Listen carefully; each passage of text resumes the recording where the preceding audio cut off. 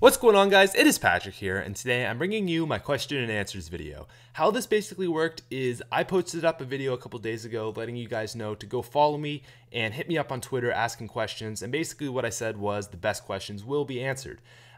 In the future, I think what I'm going to be doing is just straight tweeting it, so I won't make a video about it unless I want to get a whole bunch of questions.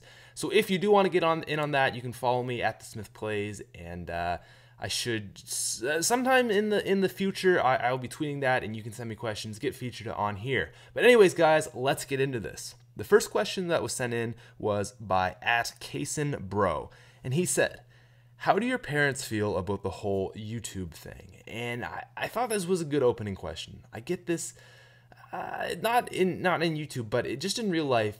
The responses I get when I tell people I do YouTube are very, very varied. From some of my closer friends, they think it's cool that I make money doing this. A lot of people don't understand.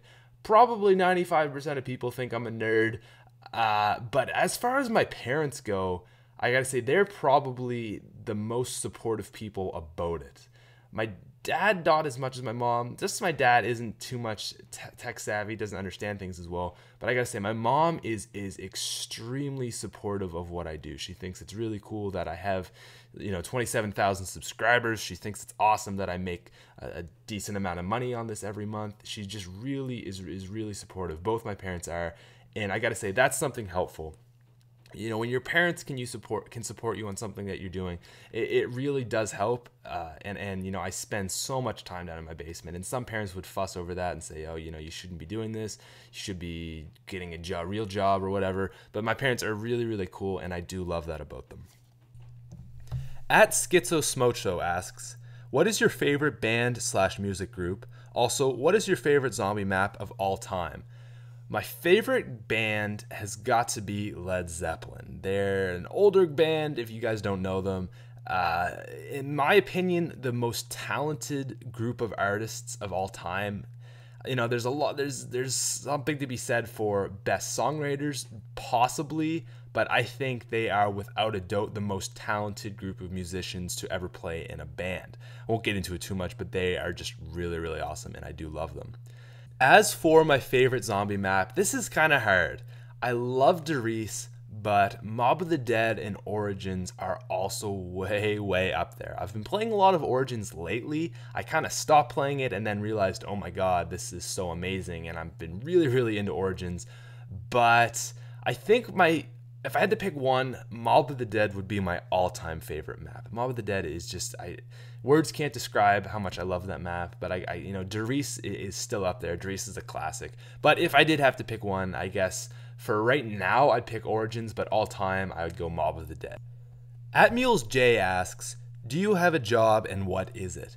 Well, in the summertime, from about April or May to September, I do work at a golf course.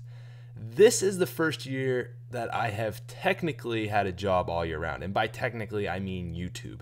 Now, I'm not saying I make like thousands of dollars every month, but I do make a decent income that is enough to support a high school student. So as for like real job, I think YouTube's a real job. If it makes you money, it's a job. But as for an actual job that like you go into work and you do stuff for other people, I do work at a golf course. @Moise95 asks, how did you start liking zombies, and how did you meet @Adam Tishapad, who that's 2Pro Games if you guys don't follow him. Alright, so how I started zombies is actually a really long topic, and I'm gonna make a complete video about it. But essentially, my friend got World at War for PlayStation 3, and he had just beaten campaign, and he started playing this new crazy thing. And at this time, no one really knew what zombies was. The people who knew were whether you had beaten the campaign or not, which, let's face it, not many people knew about this. So basically, he came over, I went over to his house. He's like, dude, have you heard about this new thing? You beat the campaign and you get this. And I was like, oh my god. As we started playing it, I've never been so entangled, so into a game before in my life. And the next day I went out, I bought a PlayStation 3, got World at War, beat the campaign in a couple of days, and I have been playing zombies ever since. It's just, it was that much to me. It just got me right on day one.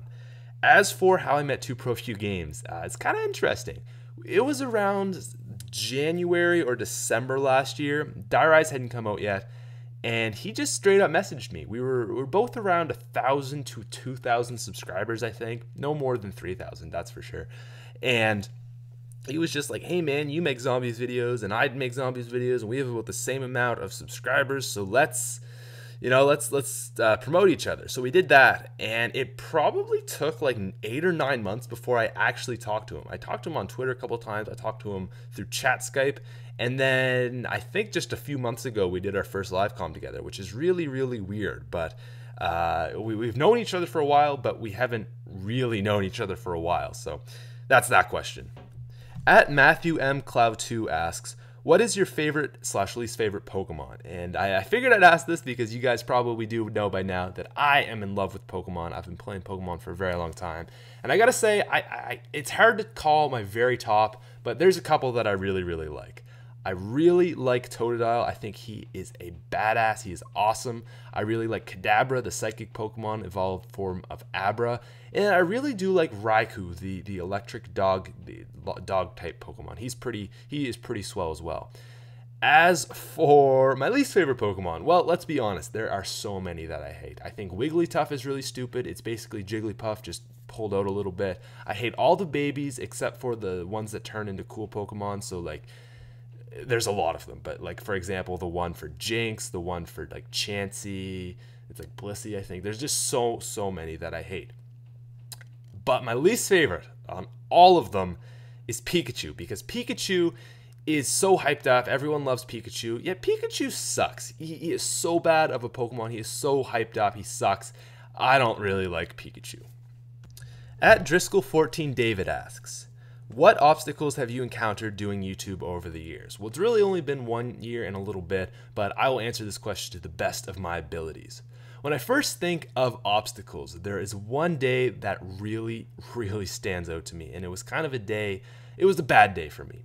It was the release of the second DLC for Black Ops 2, which was Mob of the Dead. So, a little backstory, I just come off of Die Rise, which is still to date the best video I've ever made, most viewed. My ultimate guide to Die Rise, it almost has 300,000 views. So I was kind of expecting something similar. I was expecting a really, really high viewing video. Probably, I was really expecting something even higher than that, I guess, when I think back to it.